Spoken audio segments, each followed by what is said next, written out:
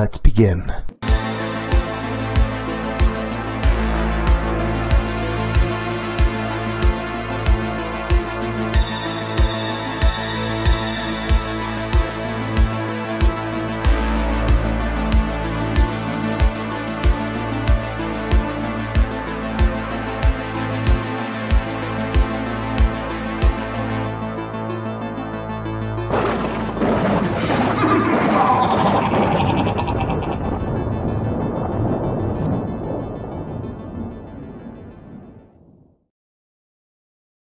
Hey there, scary story fanatics. Welcome back to Cleaving Thought from Bone with your host, Sociopathic.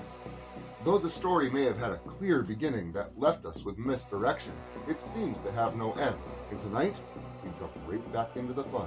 So sit back, relax, and get ready for No End House, Part 2 of 2.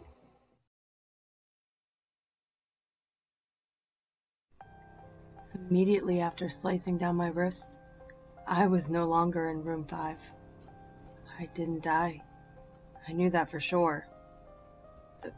The depression was gone, but I was by no means happy. Tears were still finding their way down my face. The room I was in was similar to the one previous, and again, it had no doors. There wasn't any lamps, but somehow I was still able to see everything clearly. The room was completely empty, but before I had time to think of what to do next, it went dark, and the hum from before returned. I covered my ears in protest. It was louder than it ever was, but it was over in a moment, and the lights returned, only this time something was added to the room. And then I screamed. There, in the middle of the room, strung up by chains, and naked from the waist up, was David. It looked like he was tortured. Knife wounds littered his chest and arms. "David!" I ran up to him as fast as I could. He was conscious. I saw his chest move up and down, but he wasn't speaking. And that's when I noticed what was etched into his chest. I dropped to my knees as I saw it. The 7 stared at me as though it had eyes. I heard David try and speak. I got to my feet and got as close as I could to him. "David? David, can you hear me?" Maggie, what are you doing here? His voice was slight, but he was talking, and I was thankful for that. "David, I'm trying to save you. How do I get you down?" There were large padlocks on the chains holding him in place. I looked around the room for any sort of key, but all I found was a small knife in one of the corners. The metal was way too thick for that knife to even dent it, so I disregarded it as useless. I went back to David. It looked like he was on the verge of death, and then I felt my pocket vibrate. It startled me something awful. I took the phone out of my pocket. As I suspected, one unread text. I flipped open the phone. That isn't me. I didn't know what to think. David was right there in front of me, but that text was from the first number that contacted me. It was the first text I received from David that mentioned the No End House.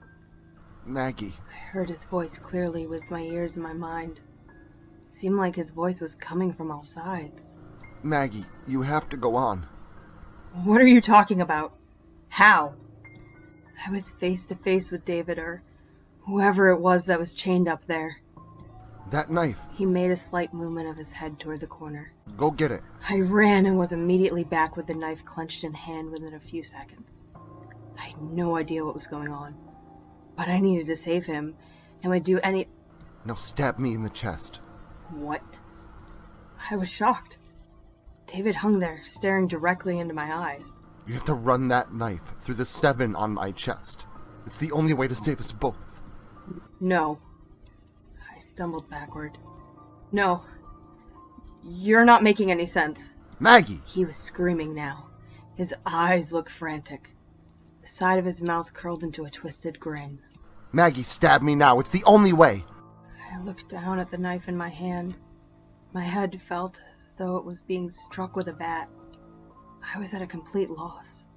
I clenched my eyes shut tight and felt the knife in my hand. Maggie! And with a scream and a thrust, I stabbed the knife into David's chest. I don't know what came over me. I just knew it was the only way. I opened my eyes and saw his face. It was terrified. Tears slid down his cheeks and David looked me in the eyes. Why did you do that? He couldn't fool me. I know that wasn't David. It couldn't have been, or else I wouldn't have been able to stab him. I know it wasn't. I know it wasn't. His eyes rolled back as the life left him. But that's when it changed. The 7 on his body was gone. The blood dripped down onto the ground into a pool below me. The crimson liquid stretched out in every direction. The circle nearly filled the room, and I began to sink. I tried to move, but I couldn't. It was like quicksand. Blood was up to my knees now. As much as I tried to struggle, I just sank deeper. Up to my chest now. I clawed and scratched at the wood around me. The lifeless body of David hung above, his head facing me, smiling. The blood reached my neck. I was beyond terrified. Before long, I was fully submerged and fell into darkness. When I woke up, I was outside the house. I could feel the cold earth below me. I rolled onto my back and looked up at the night sky. The no-end house towered above me, complete with my car parked in the same spot. I wasn't sure whether I should laugh or cry. I was out. I was out. I was out. I was out. I got up and dusted off my pants. My body was still shaking as I walked to my car, but a feeling of uneasiness washed over me. There was no way I escaped. The house wouldn't just let me go. Something wasn't right. I knew it. I knew I didn't kill David in the 6th room. I knew I didn't, but he was nowhere to be found. I reached down in my pocket and took out my phone. No unread messages, but I had service. I flipped it open and I began to text to David. "Where are you?" I wrote. Within a second of sending it, I got a reply. I pressed open excitedly. "Room 10. Your room 7. Run." And the deafening hum returned. I bolted. I didn't know where I was going, but I knew I wasn't outside. I was still in the house. The hum rattled everything around me. It shook the trees and the air itself. I just needed to find an 8. I needed to find the next room. That was my only chance. I needed to find room 8. The first few rooms were obvious, but as I progressed, it was getting less and less clear where the rooms started and ended. I had no idea what I was looking for. Anything that had a number on it. I needed to find an 8. I needed to find an 8. I needed to find... Unread text. Your address. What the hell did he mean? My address? I slid the phone back in my pocket. The hum was growing louder and louder. And that's when it hit me. My address. My address? My address. It couldn't be. It couldn't be. 4896 Forest Lane. Unit 8. I slammed into my car and flung the door open. The hum shook the metal of the car and seemed to follow me inside. I floored it and made my way back down the dirt road toward my apartment. None of this was making sense. How was room 8 my apartment? Should I have even trusted that text? It was from David. I know it was. There was no reason not to trust it. It took no time at all to drive to my complex, and honestly, I didn't even remember driving. It was like when you zone out for a minute and wake up farther down the road. I didn't even bother locking it as I ran up to the front gate. My hands fumbled with the keys as I unlocked the bolt and made my way into the first hallway on the left. My complex was huge, but my apartment was one of the first ones on the left. I ran as fast as I could, past 4, past 5. My head was spinning. This night was weighing down on me like a lead vest. Past 6. The further I made it down the hallway, the further away the hum seemed to be. As I passed Unit 7, I could barely hear it anymore. And when I stopped in front of my unit, I was in complete silence. I just stood there, standing in front of my apartment, The small gold 8 was at eye level with me. I reached for the doorknob and slowly slid my key in, twisted, and the door swung open. I was sucked in like a vacuum, the door slamming behind me. Room 8. I got up off the floor and looked around. It was identical to my apartment. If I didn't know any better, I would have assumed that I was home, and this was a bad dream. My mind went to David and wondered what room 8 was to him, what it was that the house showed him. I walked around and studied the area. Literally everything was how I left it, right down to the half-eaten Chinese left out next to the sink. I looked over at my computer desk in the family room. The monitor was still on, and AIM was still up and running. I walked over and sat in front of it, scrolling through my conversation with Peter. It was there, word for word. The house knew all of this, and how I had no idea. To be honest, I tried my hardest not to think about it. The answer, no doubt, something I was better off not knowing. I tried to click out of AIM, but it wouldn't let me. The computer just froze. I clicked shut down. Nothing. I clicked Control-Alt-Delete. Nothing. I pressed the monitor's power button. Nothing. And then a pop-up appeared on screen. It was a video chat. I looked at the list of people in it, and there were 2 names. Maggie and Management. The video feed was live, and all it showed was a gray wall. Then a message from Management popped into a text box. Hope everything is how you left it. Who are you? I responded. Enjoy the show. And that's when the camera turned. The camera focused on a young man strapped to a surgical table. He was completely naked and sobbing quietly to himself. The image wasn't that clear, but I thought I had recognized the man laying there. He was tall, short brown hair, and a fairly pale complexion. This is what happens when people attempt to cheat. That's when I realized who it was. Strapped to the surgical table was Peter Terry, and he wasn't alone. I don't want to describe what I watched at that moment. The screams, the sounds that Peter made were unlike anything I've ever heard out of a human. I couldn't look away. I wanted to, but I think it was the power of the room. I couldn't look away. Peter let out one final, soul-curdling scream, but I didn't hear it through the computer speakers. It was coming from my room. My heart sank as I spun around towards the hallway. I got up off my chair, and I could still hear the screams emanating as I walked towards its source.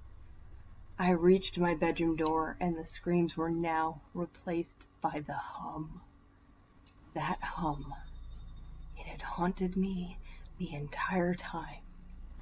I slowly opened the door, and I saw inside my room what I had seen on the computer.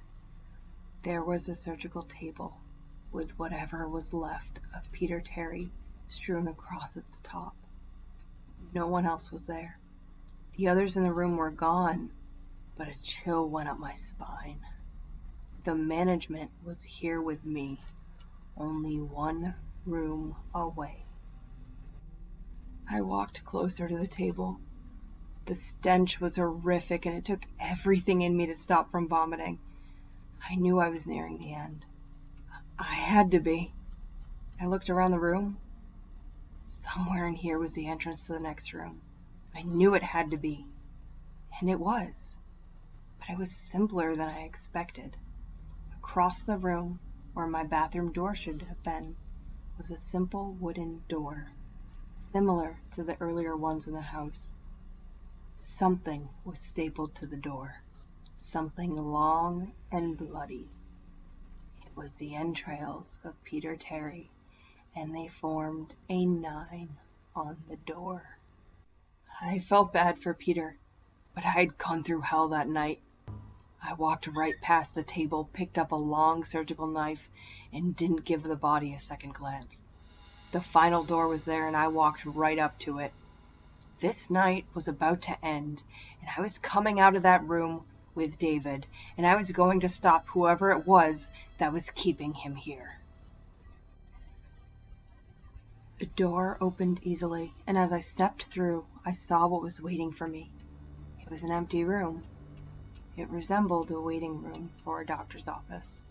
There were a few chairs lining the wall, crumpled up old magazines in a basket in the corner. Across the room, on the opposite side from where I came in, there stood a single door. My heart sank when I read the label printed on the wood. It wasn't a number. It was a single word. Management. I clenched the surgical knife in my hand. All right, I'm fucking ending this. They were on the other side of the door. I could feel it, and David was too. The hum was louder than it had ever been. I could feel it inside me. It was coming from inside me. As I walked, it got louder, and as I placed a hand on the door, the room was filled with the sound. I turned the knob and opened the door. The room waiting for me was not what I expected. It was the front lobby.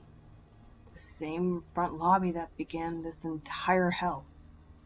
Only this time, there was someone behind the desk. My heart jumped out of my chest when I saw who it was. It was Peter Terry. Peter? Hello, Maggie. No, there was no way. How? What? Who are you expecting? A ghost? Satan? Some creepy little blonde girl? He was smiling. I wasn't. What the hell is going on here? Maggie, come on. Just think for 2 seconds. Who first told David about this place? You didn't. Who told you about David's whereabouts here? God damn it, Peter. You were his friend. I'm sorry, Maggie. But that's how we run business here. Where is he? He's in here with us, in the house, Maggie. He isn't going anywhere. And neither are you. Where is he? I don't know what took over me, but I lost it. I jumped over the counter and shoved Peter to the ground.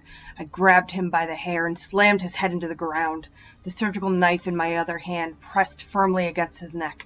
I wanted to kill him. I had to kill him. He killed David. He wasn't killing me. No. Maggie, you can't.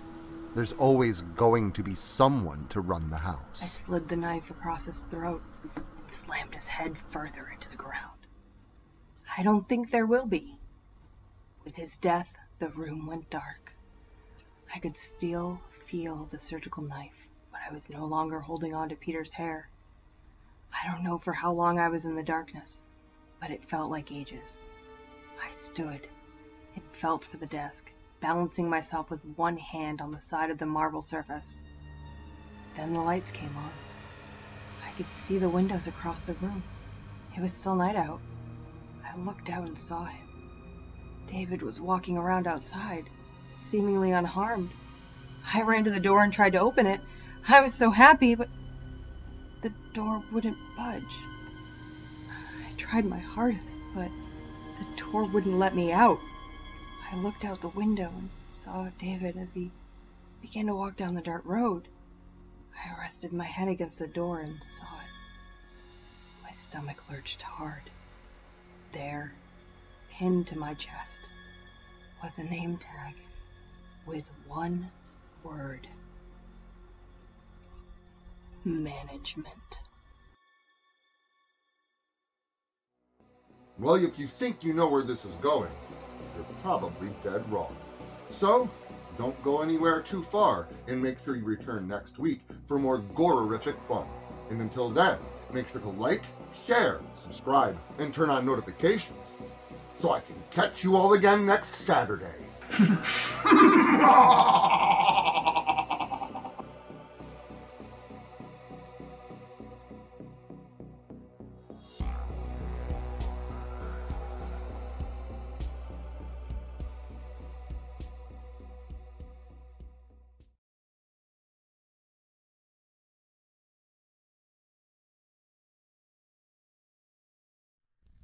Social media can be very unpredictable, especially regarding horror content. If this content gets removed, all new content will be simultaneously presented on various websites provided in the description to this video. Make sure to follow me in other digital spaces so that you never miss out on the terror. Also, if you like this video, make sure to leave a comment and hit the like button. It helps the channel a lot. If you're new to the channel and you enjoy what's here, consider hitting that subscribe button and the notification bell so that you never miss an upload. Writing is a dream of mine, and it's all of you that make that dream come true.